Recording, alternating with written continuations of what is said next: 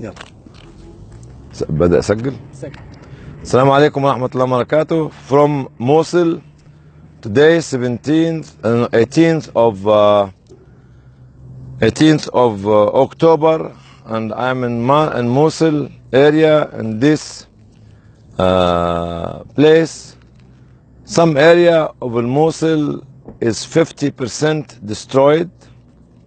The houses of the people, as you can see here, some area is 80% have been destroyed in the old city of Mosul, especially the old historical minaret, Al-Hadba, which is historical by UNESCO. Some area have most and all of the people in it have been already left the city, left the area, and left the town and the villages around Mosul district. This is the outcome of this kind of terrorist groups who don't care about the life of the people, about the dreams of the people, about the future of the people, about humanity. They come to destroy humanity. They came to destroy history. They came to destroy culture. They came to destroy all the dreams of the people of Mosul and Iraq. Inside Iraq itself, there's more than 3 million people are displaced.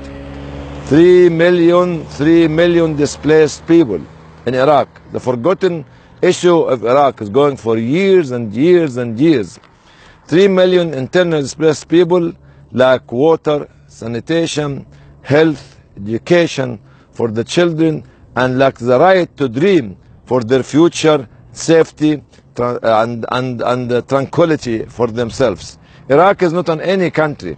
You see, it is a country which used, a people which used, a nation which used to help everybody. All so-called Arab niche countries nowadays used to be supported by Iraq, used to be taught by Iraqi, used to seek job opportunity inside Iraq. It's a shame that such a nation will suffer while we are watching the qualification of our football team going to the World Cup next year in Russia. It's a shame that a nation like this will be suffering while we watch the Arab Idol, the Arab Got Talent, the X Factor, and all this. It's a shame that we'll be engaged watching drama, watching movies, watching all this kind of destructive issue that distract us from the real issue of humanity inside Iraq. It's not only Mosul who is suffering. Salah ad-Din as another district, Al-Anbar as another district, Tikrit as another district. 3 million people. If we are in Birmingham, in UK, if we are in one of the Gulf countries, 3 million displaced is more than the population of one of the Gulf countries, is more than the population of a big city like Birmingham in UK or Manchester in UK and others. You can imagine that those 3 million displaced people have nothing of the basic facilities. Iraqi Red Crescent and other organizations are trying to help as much as they can, but the need is beyond imagination. The security level and the fear at the hearts of the youngsters. Children have been deprived from education for years. What sort of future will be facing them? Women are scared for the children. Men are dead, actually, or killed, or become disabled. This is the situation.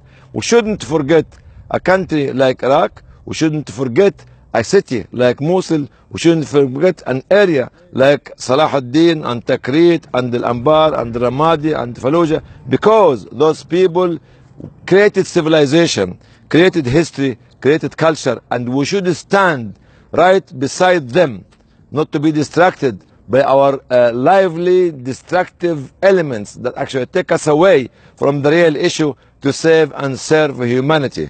I'm telling the media who do not want to come here because they are politicized media. I'm telling the individuals who are actually scholars, who are actually scientists, who are actually millionaires or billionaires, come here to see the needs. Come here to pay money for the needs. Don't spend your money on cars. Don't spend your money on camels. Don't spend your money on horse racing. Don't spend your money or how can we break the Guinness Book of Record for actually the biggest capsa or the biggest samosa or the largest whatever it is, come here and make a history and make yourself a legend and create your legacy by standing next to the people that you need to stand next to them. You see, those people are not weak. They are stronger than us. They are richer than us. They are more powerful than us. We are the weak, we are the poor, and we are the disabled. Because they can take the suffering while we cannot take the suffering. They can take the burden while we cannot take the burden. They can become patient while become less patient. And this is what actually we need the people globally to help the Iraqi nation, which used to help all of us in the good old days, and they will help us in the future because they created civilization, they built culture, and they built history, and they helped every rich country was supported by the Iraqi people. Today I'm saying that we are in need to stand next to them.